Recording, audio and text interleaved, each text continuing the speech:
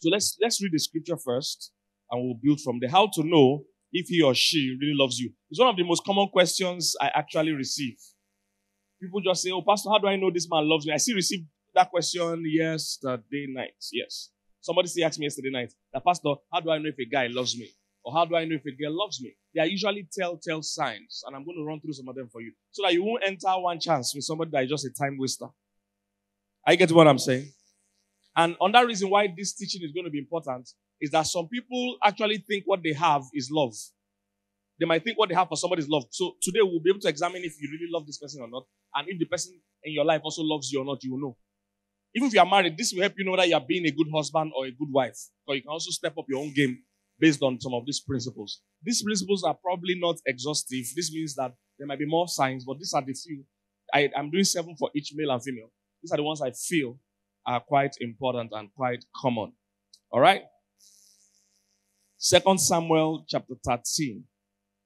Let's start from there. 2 Samuel chapter 13. I'm going to be reading from the NIV version.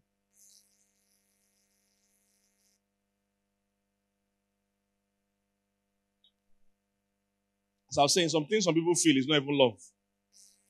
You think it's love. And the challenge is that love is one of the most misunderstood, misconstrued, misrepresented, words ever.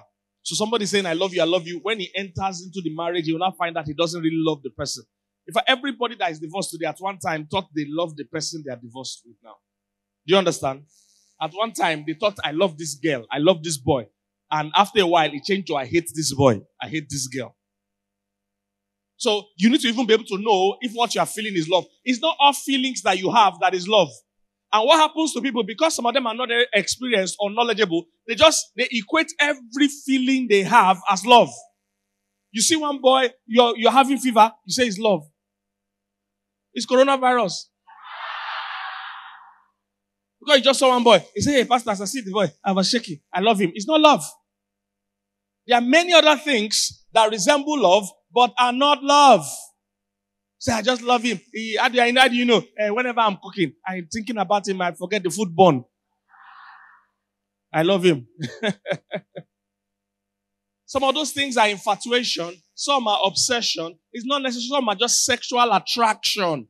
It's not love. You will have these feelings for many people throughout your life, but it's not necessarily love. But we'll look at a few signs that you used to know if it's love. Because the challenge is some people don't even know if they love somebody or not.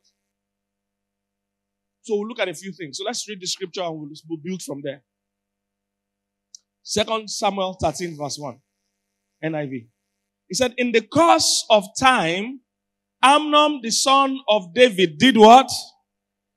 Fell in love with Tamar." Say he fell in love. The beautiful sister of Absalom, son of David. In those days, it was still okay to marry your step-sister. He said, Amnon became so what? Obsessed with his sister, Tamar, that he made himself ill. He was sick. If it's today, we'll just say, no how. This is not true love. Hey, yeah. Oh, well, That's what we will say. Because he's ill. There are many things you feel that is not love. It just looks like love. They are not love. The guy was growing lean. He was growing sick. He could not eat. He says it's love.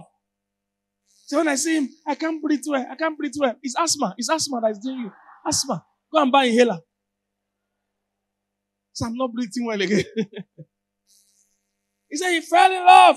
So much obsessed that he made himself ill. He said she was a virgin and it seemed impossible for him to do anything to her. He said, now, Amnon had an advisor named Jonadab. We always have one bad friend somewhere. You can't successfully fail without a bad friend. I'm telling you, you can't successfully fail. He said he had a friend, Jonadab was a very shrewd man. He asked Amnon, why do you, the king's son, look so haggard morning after morning? That means this thing lasted for a few days. They were seeing him was looking remorse, looking sober. They said, what's doing you? Won't you tell me? Amnon said to him, I can't hear you. I am what? I'm in love with Tamar.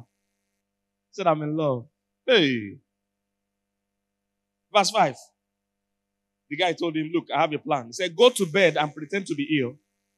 Jonadab said, When your father comes to see you, tell him you want your son to come and make food for you. Go to verse 6. So Amnon laid down, pretended to be ill. When the king came to see him, he said, send my sister to come and make food for me. Verse 7. I'm just paraphrasing. Verse 7. David now sent word to Tamar at the palace to go to the house of his brother Amnon and prepare food for him. So Tamar went there and prepared the food, and Amnon was laying down. She took some dough, kneaded it, and made bread in his sight and baked it. Then she took the pan and served him the bread, but he refused to eat. He now sent everyone out of here. Amnon said, so everyone left him. Verse 10. Then Amnon said to her, bring the food here into my bedroom, so I may eat from your hand. And Tamar took the bread and that she had prepared and brought it to her brother in his bedroom. But when she took it to him to eat, he grabbed her and said, come to bed with me, my sister. Sister, come to bed. Verse 12. No, my brother. Some of you didn't watch Tales by Moonlight, so you don't understand what I'm doing. No, my brother. She said to him, don't force me. Such a thing should not be done in Israel. Don't do this wicked thing. What about me? Where could I get rid of my disgrace? And what about you? You will be like one of the wicked fools in Israel. Please speak to the king. He will not keep me from being married to you. But he refused to listen to her. He said he refused to listen to her. And since he was stronger than she, he what? Raped her. Then Amnon hated her with what? Can you imagine? See what happened?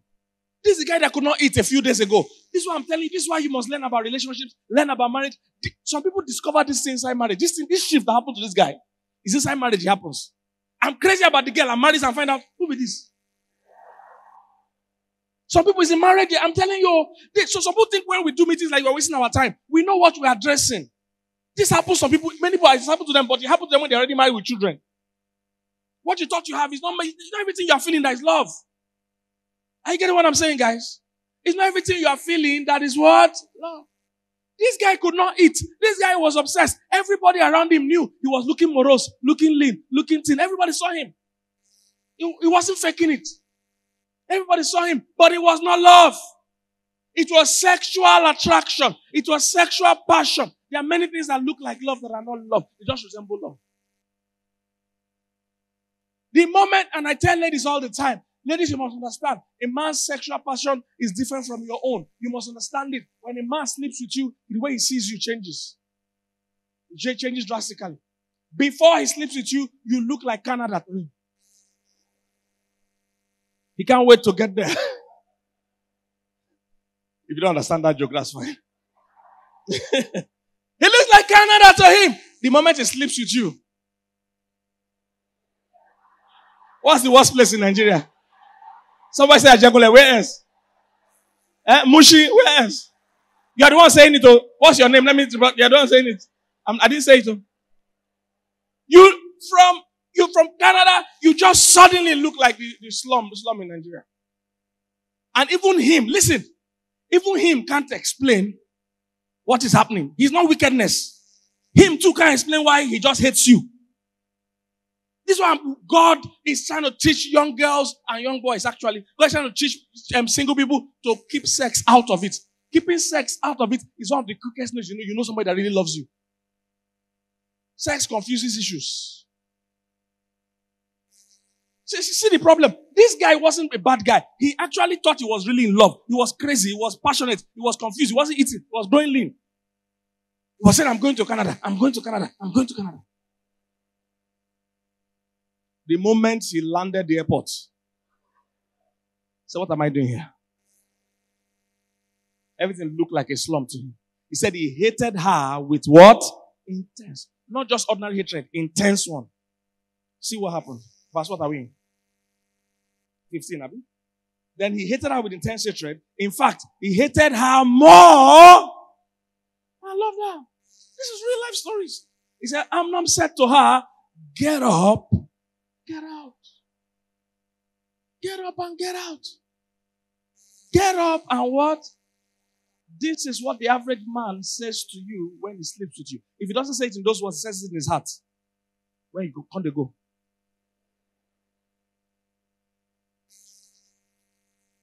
Because sexual passion in men is way stronger than that of women. Women associate sex with love. Men do not. All this is biology and chemistry in a human being's body. Okay. He said, get out of here. See verse 16. She said, no. She said to him, sending me away will be greater wrong than what you have already done to me. But he refused to what? This is the second time we're hearing he refused to listen to her. Very important because we play in our message. He said, he called his personal servant, his PA, and said, get this woman out of my sight and bolt the door after her. Can you imagine? He said, get her out of here and jammed it. He hated her so much he couldn't even stand her. So the servant put her out and bolted the door after her. She was wearing another story. Baseline.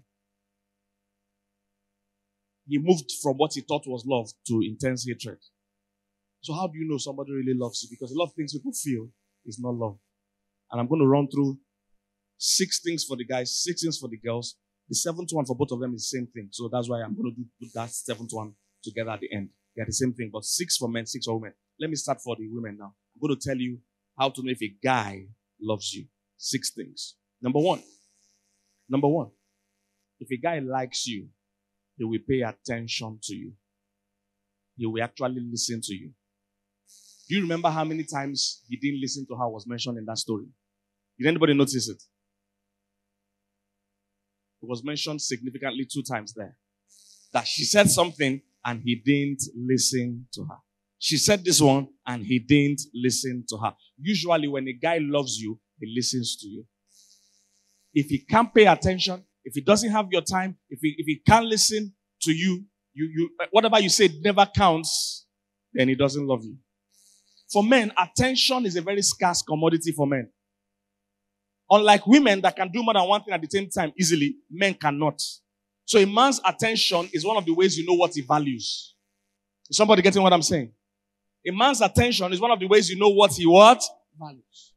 If he's not paying attention to you, not listening to you, if he claims he doesn't have time for you, he doesn't love you. The biggest lie men tell women they no longer want to have something with is, I am busy. That's it. That's how to know he has broken up with you.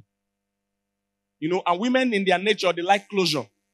Women like to know, tell me exactly.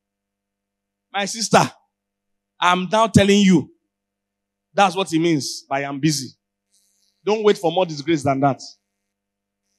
You to form busy and be going from there. Don't say, no, you must tell me what you mean. What you mean again, like how?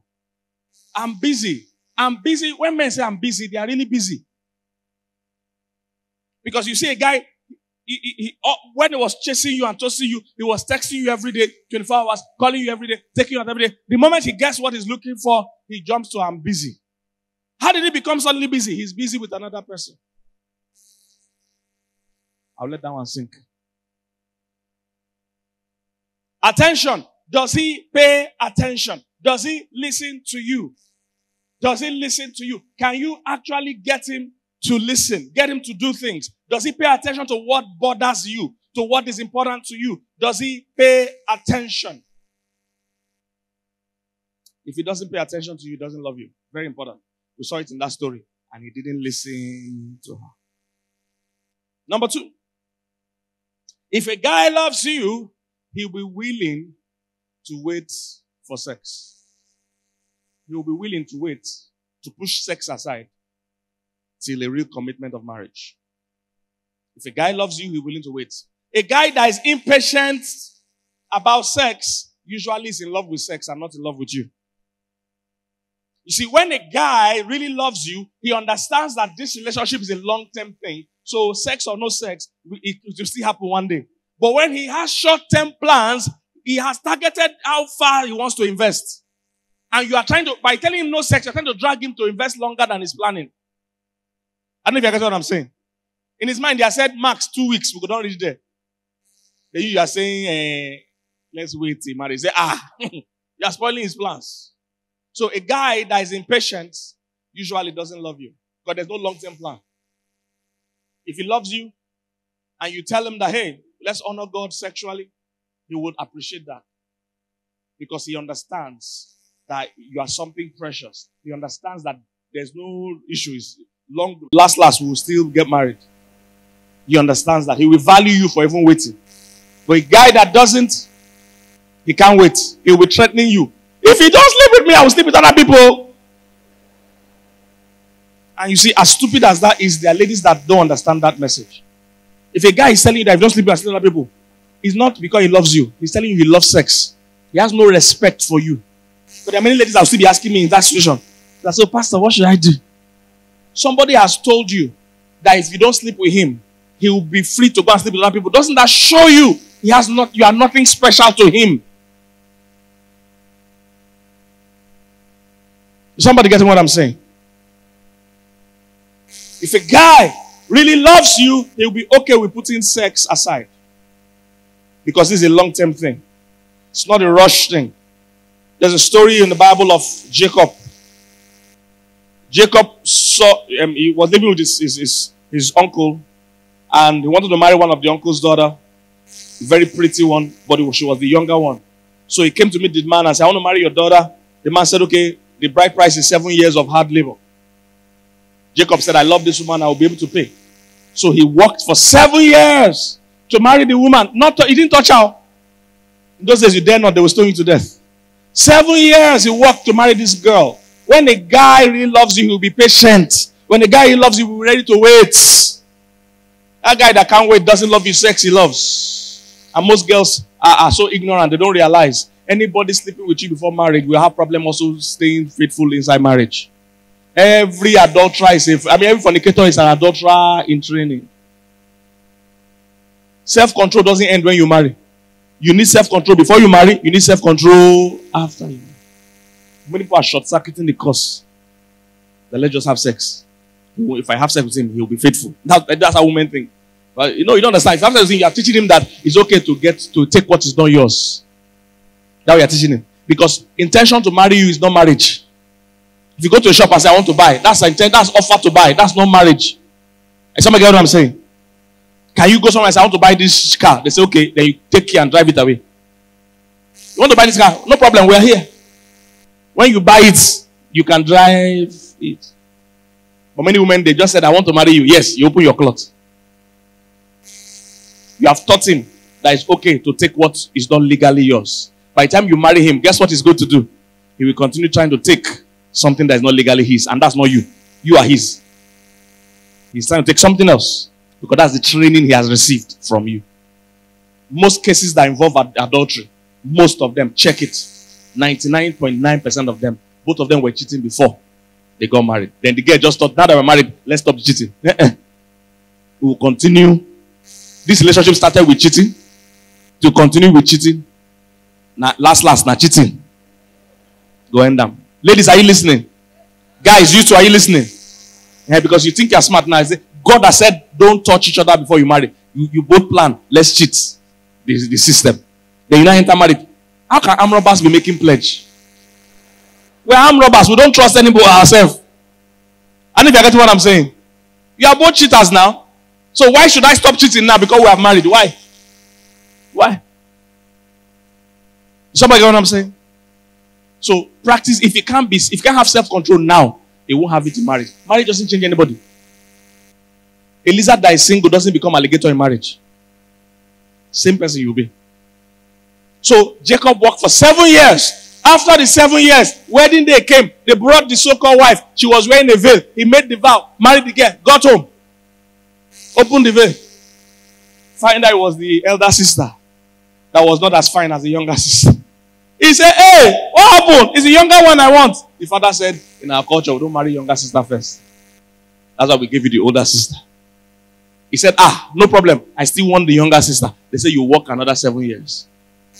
Jacob waited and worked for 14 years. That's how to know somebody that loves somebody. 14 years to marry that woman. Some of you are with men that can't wait for 14 minutes. How much more 14 days?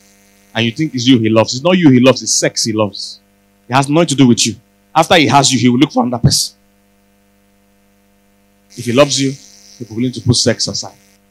Number 3. If he loves you, he will be glad and quick to introduce you to people that matter. If a guy really likes you, one of the things you will notice is that he's very proud of you. Very proud of introducing you to the people that matter. I understand he might not post your picture everywhere in the world. I understand he might not make public announcement on Third Milan Bridge or on Billboard. I understand that. Because some people can form that they are private. However, you can't be so private that nobody in this world knows. That one is scam. Oh. My sister.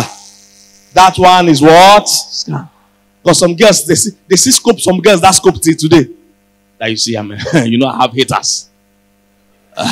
you know, we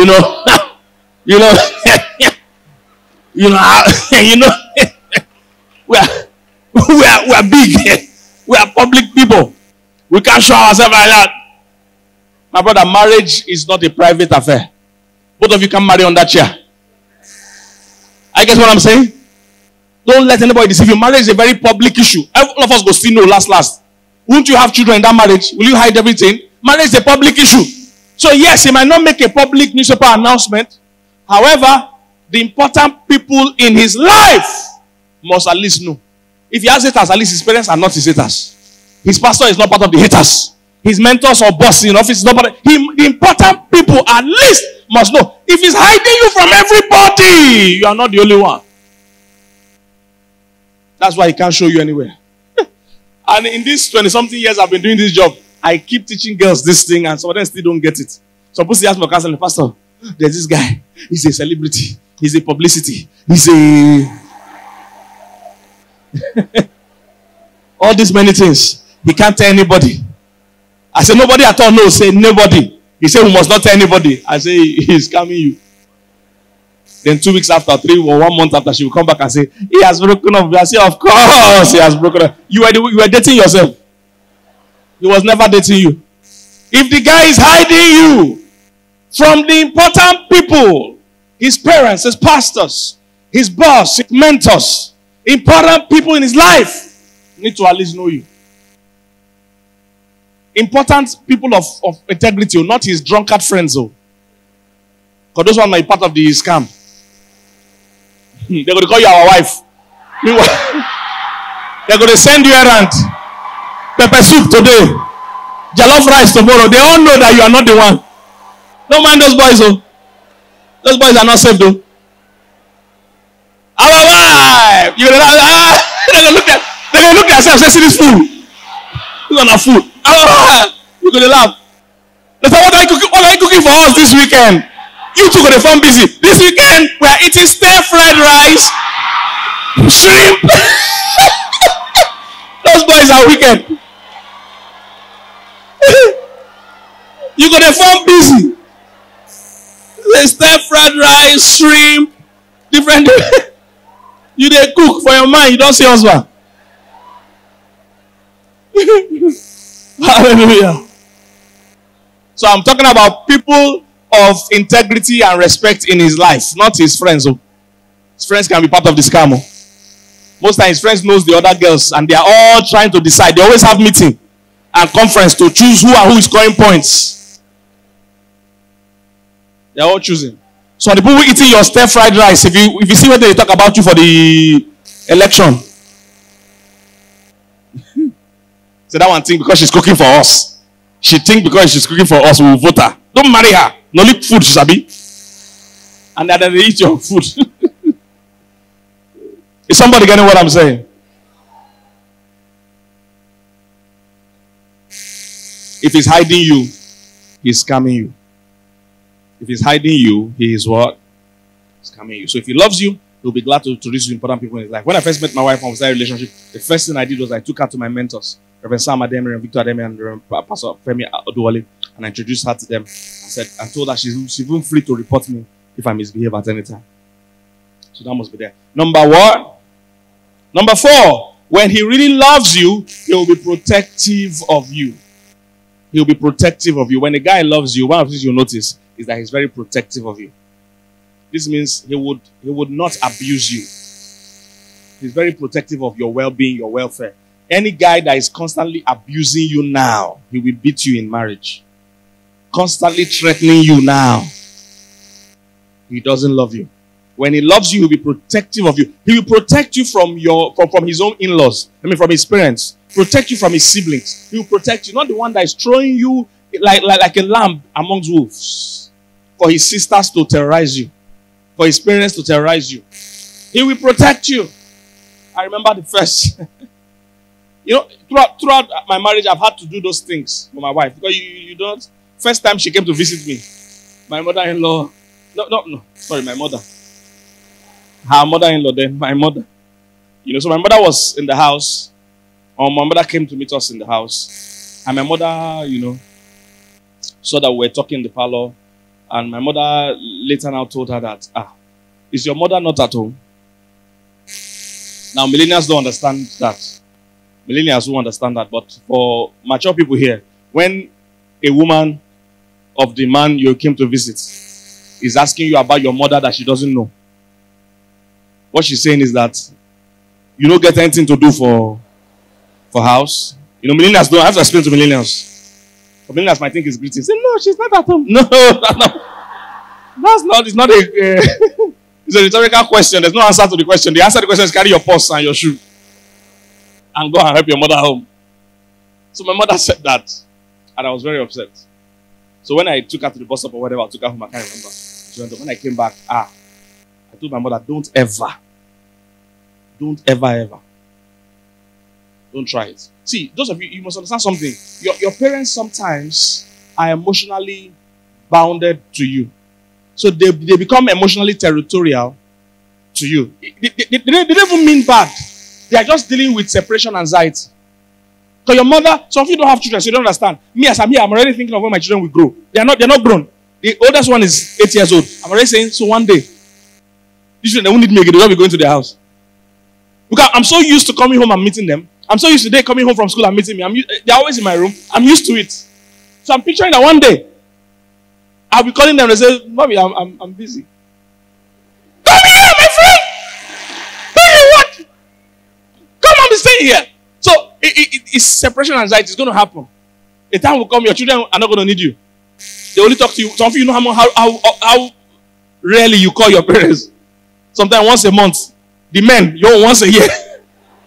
It's your parents that call you. They don't call you, don't talk to them. Am I correct? It's the women that even try to call once more.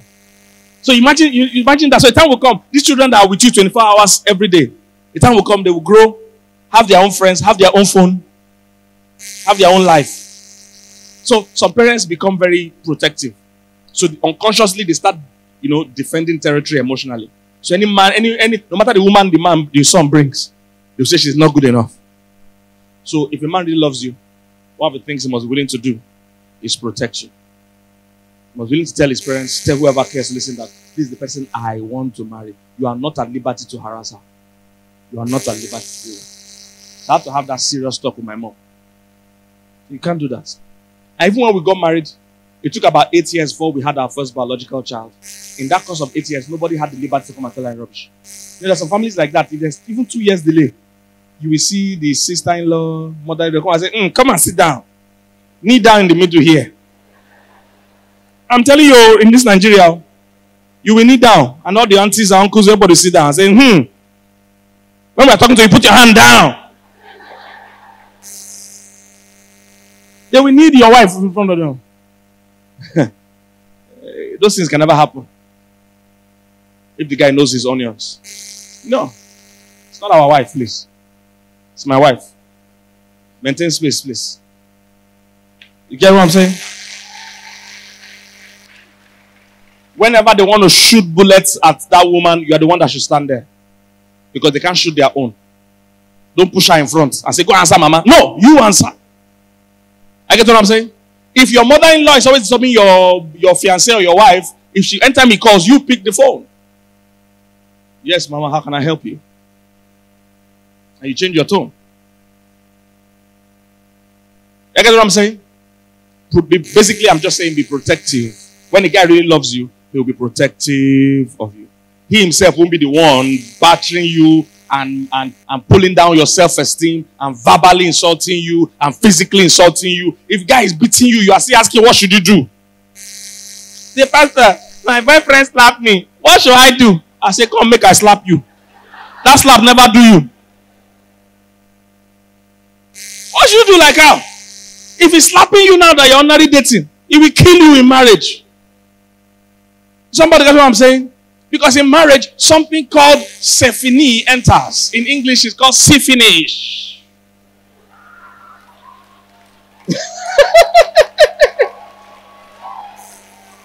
Syphinish enters. So if he does it, I just mix up. See, if he's threatening you now, in marriage, he can kill you because then he's already tired of you. Syphinish has entered. He can kill you. Hallelujah. So protection. Number what? Let me try and round up the man. 5. If he loves you, one of the things you notice is that he will include you in his future plans. He will include you in what? Future plans. So ladies, when a guy, how do you know a guy loves you? Be listening to him when he's talking about his future. If he's saying I instead of we, my sister, you are not in his future. If he's saying, I will like to live in Aja, I will like to live in Lekki, and you are dating, is he saying I? He's not saying we will live in Lekki. He's saying I will live in Lekki. That means you are not in that future. I don't know if you get what I'm saying. I will like my children to attend so and so school. And you are dating. He didn't say our children. He said my children. You are not the mother of the children. Just in case you don't know. Does he include you in the future plans? They say, I would like to live abroad. It's all we will like. Find out, is he including you in these future plans? Because men are very forward-oriented. They are very future-minded.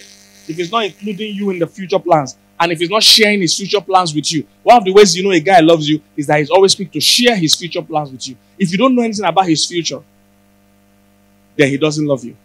He's still coding. I've seen people that they are dating.